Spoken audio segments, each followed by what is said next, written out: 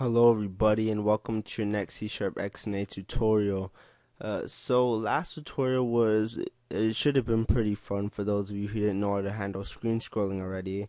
And this tutorial is going to be a bit more fun in my opinion than the last tutorial. And what we're going to be doing is building upon the last tutorial. So what you're going to want to do is get your code from last tutorial. Yeah, so let us get started. So what are we going to be doing this tutorial? This tutorial we're going to be using viewports in order to actually make a split screen game. So split screen games are everywhere. They're really cool. It's really cool to play a game with a friend. Playing single games by itself is fun, but playing a game with a friend or something can give you a whole other experience that single player games can't give you. Right, so sometimes you might want to incorporate two players or whatever. Like maybe if you're making a platformer game and you want to have two players, or you want to see, or you're doing like a tag game or something, you want to have split screen, or you want to have a race to see who gets where when first or whatever. Then you can do so with split screens. So you can handle this like for languages like Allegro and stuff. They don't have built-in viewports and stuff. Or did I say language? I meant APIs. But there is ways to handle it without using viewports. But viewports, since C# and XNA incorporates them, then might as well use them because they make your life so much easier. Okay, so let us get into the code. So the way viewports are gonna work is that the first player is gonna take the left half of the screen, and the second player is gonna control the right half of the screen. And what we're gonna essentially do with each view is that the first view is going to draw the first player, and the second view is gonna draw the second player. Okay. No, with the second view, no, both of the views are gonna draw both players. Sorry, but the first view is gonna follow the first player, and the second view is gonna follow the second player. So therefore, it's just like both of you guys are on the same map, but you guys are viewing different portions depending on where you are, etc., etc. And if you want it so that like player one is on a different level, or player two is on a different level depending on where they're playing the game, or you don't want them to be on the same map, etc., etc., then you don't have to draw the player on you don't have to draw both players on each viewport. You could draw one player on one viewport and the next player on the other viewport. It's up to you how you want to handle it, but this is the way I'm doing in this tutorial. So first of all, what you should note is that in the player class, I created four keys, sorry, up, down, left, and right. And I made a constructor in the player class that takes four parameters, one up, down, left, and right, and I just set the values to up, down, left, and right, my variables.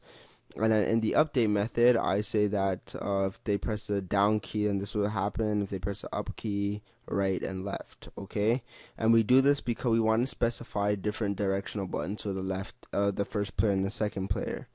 So if we go to game1.cs, we're gonna need two player classes and two camera classes, right? One camera to follow one player and another camera to follow the next player. So we can easily just make two players. We could say player one, and then we can make a player two, etc., etc. But might as well make an array of it. So I made an array. I set the array to 2. I have 2 elements, and I put in a new player. I specify the directional buttons for the first player, and then I put a comma and specify the directional buttons for the second player upon initialization. And for the camera, I just set it to two cameras, and I created 2 camera instances right there. So in the initialize, I use a for each loop to cycle through each one of the players, and I initialize each of the players. Now we're gonna go back up to the top of the code again, and we have a viewport now. The default view is gonna be the whole window, like what we're gonna see in the whole window. The player one viewport is gonna be what we see on the player one's window, and the player two viewport is gonna want to see what we see on the second player's view. Okay. And I have a textured 2D divider, which is going to be a line that will divide our two screens, so we can clearly see who's player one, what player one can see, and what player two can see. So right now, to set the views, all the views are going to be equal to the default view. So we do this: default view is equal to player one view is equal to player two view is equal to graphics device viewport. So all of them require the viewport. So our player one's the player one's view and the player's two views width is going to be equal to now it doesn't matter which one you could do. You could do player two views width or anything, since they're all the same, but just so you don't get confused. So it's going to be equal to the default views width divided by 2. Since they both took off half of the screen, so it's basically saying the width of each of these is equal to the screen width divided by 2. That's what this is saying. And then since the player 2 view is on the right hand side of the screen, then we have to set the x coordinate equal to the full screen divided by 2. So we'll start off from the center of the screen and draw it towards the end of the screen. Okay? And the player 1 view will start from coordinate 0 and draw it to the halfway point of the screen. So for our load content, we have another for each, and we load the content from each player. For the divider, we load our divider image, and everything remains the same. So for our update method, this is how we're going to do it. So we're going to have a for loop that is the length of the player, and since the player and camera have the same amount of elements, we just increment it by 1, and we do player I.update. We update the game, and then we do camera I.update, and we update the current player's position. Simple enough. So once we go to the draw, all this stuff seems a bit different. But first of all, we want to go down to the bottom and create a method called draw scene. It's going to take 3 things in the parameters. It's going to take both of the players, the current camera that we're going to be using for that player that we're controlling, and the game time, which is needed for player.draw for the player's movements. Okay, so we do spritebatch.begin, and you can cut this and paste this right here from the last tutorial. It was up here, but you can paste it in here, and it's the same as last tutorial. So we do the spritebatch begin, we have our spritebatch end. Within it, we have our background that we had in last tutorial, and what we're going to do is we're going to do our for each, and cycle through each of the players and draw each player individually. Okay, so why this is needed is because our first camera is gonna follow the first player, and when we call draw scene again, we're gonna put in our second camera, which is gonna follow the second player. So we're drawing both players to the screen in each viewport, but one is centralized on one player.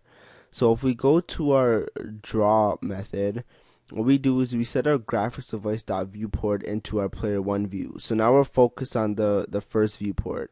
So we do draw scene, okay, and we're drawing the scene to this viewport right here, okay, to the first viewport, and then we put in our players, both of our players, the camera 0, which is representing the first player, and the game time in there.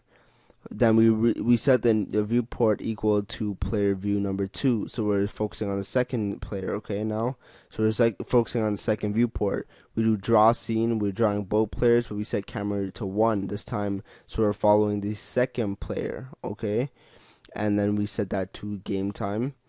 And then last but not least, we do graphics.viewport.default view, and then we just do spritebatch begin and then we draw our divider equal to the screen width divided by 2, and then we do color white. The reason why I have subtract 1 is that the width of my divider is equal to 3 pixels. So for the actual center, the divider to be in the center of the screen, then we do the screen width divided by 2 subtract 1, and then we end it.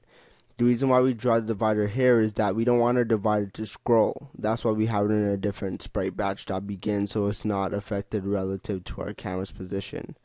So if I was to run this program, everything should run efficiently.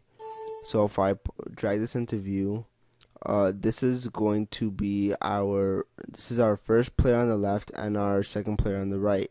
So as you can see, we have both players, and if you look at both views, everything remains the same. But if you notice, the first view is following the player, but in the second view, it's locating on the the second player. So it looks as though the player is off the screen based on the player 2's view. So if I go up right here on the player's 2 view, the player is gone because according to the player's 2 view, the player 2's view, we can't see the player anymore. But in the player 1's view, it's centralized on the player, right? So everything moves accordingly, and then you see the player again.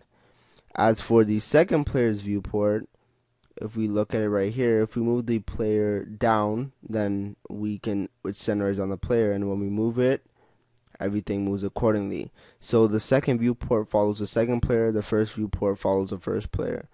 And therefore, yeah, you got two different viewports. So that is it for this tutorial. I hope you enjoyed it. Thanks for watching, and bye.